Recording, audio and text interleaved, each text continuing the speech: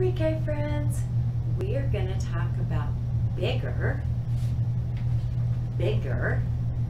starts with a B, bigger, or, here's that S sound, smaller. So, you have these in your packet. One says, bigger than me, and look, he is standing by a tree. Is a tree bigger than you or smaller than you? You know, it would depend on the tree. There might be trees that you are bigger than, but that's probably a bush, not a tree. On this picture though, the tree is bigger than me. And most trees outside are bigger than you. This one says smaller than me. Now this has it looks like he caught a bee in his net. So let's think about the bee. Is that bigger than you or smaller than you? Bees are very tiny, so yes, it is smaller than you.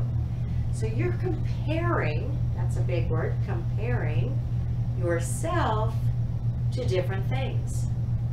Let's look at this. Here's a bed. Think about your bed in your bedroom. Is your bed bigger than you or smaller than you? Bigger or smaller? I know my bed is bigger than me. If my bed wasn't bigger than me, my toes would be hanging off the bottom of the bed. But my bed is bigger than me. And I bet your bed is probably bigger than you. You check it out. You think when you go to bed tonight, am I bigger than my bed or is my bed bigger than me? I'm going to put this in the bigger than me pile. How about your house? Is your house bigger than you or smaller than you? Your house is bigger than you. So I'm going to put it in the bigger than me pile. Ooh, what's hiding in the cave there? Can you tell it's a bear? Let's think about the bear. Is a bear bigger than you or smaller than you?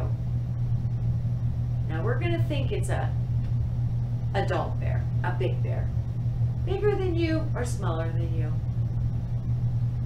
Usually bears, if they stand up on their hind legs like they do sometimes, they are bigger than us.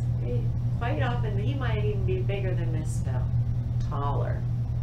So I'm going to put him in the bigger than me pile. And we'll do one more because I want you to be able to use your cards and figure it out for yourself. A strawberry. Is a strawberry bigger than me or smaller than me? A strawberry is smaller than me. That's why we're able to pick them up, bite them, and they taste so good. Smaller than me. So use the rest of your cards that you have and the ones that we did, and you figure out, is that item bigger than me? Like the house is bigger than you? Or is it smaller than me? Now, you don't have to just use the cards. You can use your imagination and you can think about things around your house. Like I'm thinking of the puppet. Let's see, is the puppet bigger than me or smaller than me? Here he is.